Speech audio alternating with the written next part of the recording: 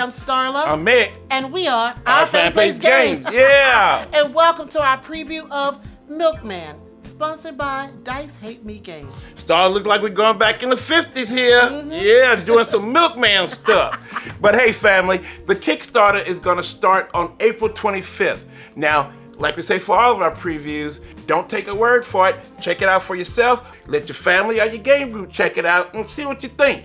But first, let's hear from Starla with an overview.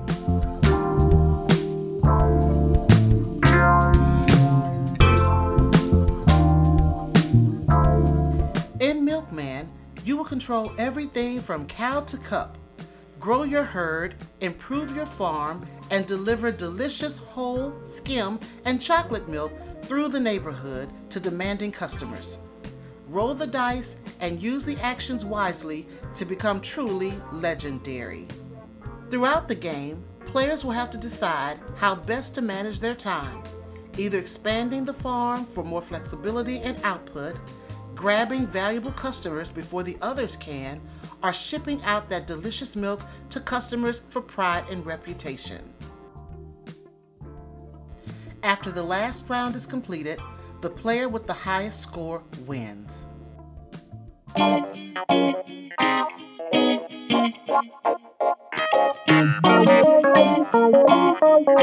All right, Milkman. Yes, Milkman. Back in the 50s. Back in the 50s. Yes, back in the 50s. When they actually delivered milk. Delivered the milk. To your home. Yes. They don't do that no more. No, they don't.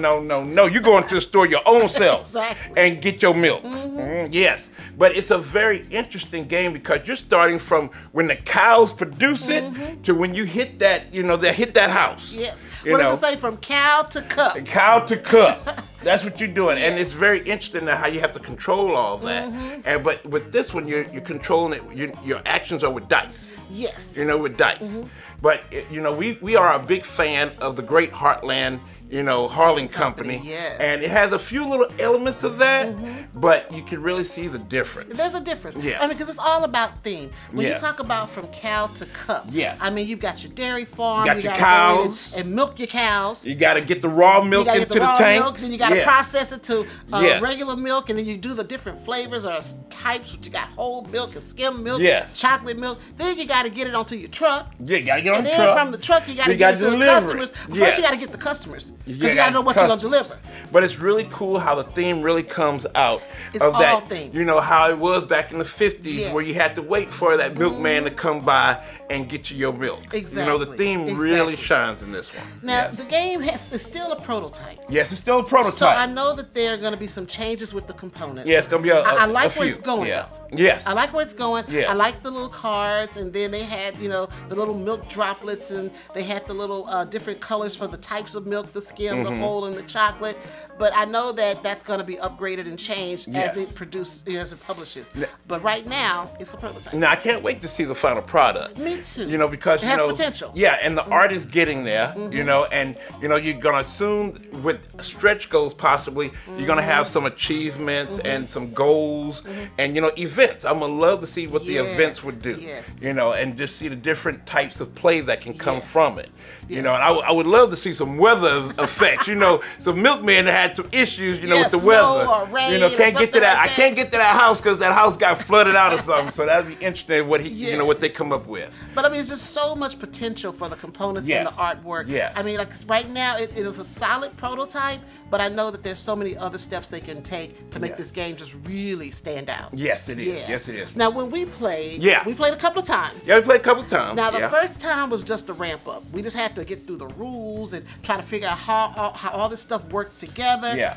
But then the second time, and a few other really times good. that we played, it was not bad at all. Yeah. It was not bad The at all. second time, though, we were really into it because it took like one really good time to understand how the game plays. Yes, yes. And the good thing about it is that the rules are not that hard. No. The rules are not that hard. It's kind of easy. From start to finish, it's kind of easy, and the turns are not that, not that bad to go through, and the rounds are not bad. So I really see this as a really good family game. Well, what I liked was that you know, even when you're not the active player, you still get something. You still get something. You get something. You still get something, the active yes. players roll in their dice, and then they have another set of dice that are community dice that everybody Yes. rolls.